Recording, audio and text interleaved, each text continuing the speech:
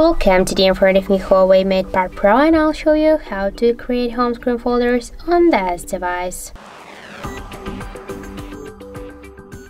So just to create the new folders on your device home screen, you should hold the application and drag this up to another one. Now we can see here the new created home screen folder. By the same way, you can add here just small applications. If you want to add a couple of apps in just one action, you should click here to this plus icon, and after that just select the applications which you want to add.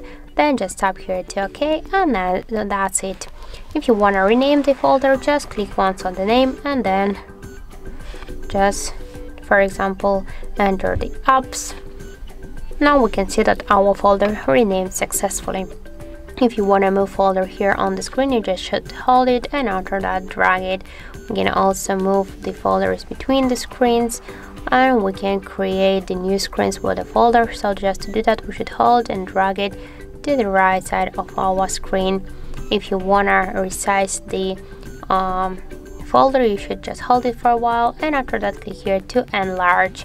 If you want, you can also rename the folder by this way. Just hold it and then click here to rename. So by this way we can make the folder bigger or smaller. As you can see, that's so simple.